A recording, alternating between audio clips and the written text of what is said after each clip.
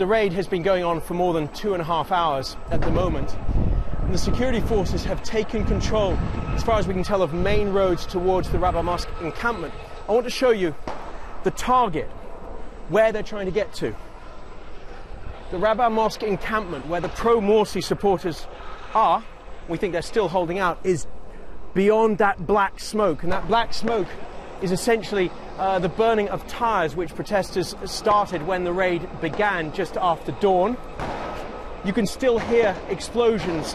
Some of those explosions are tear gas. We felt the sting of tear gas in our eyes, but we've also been hearing intermittent and occasionally frequent live fire. I just heard a very deep explosion there.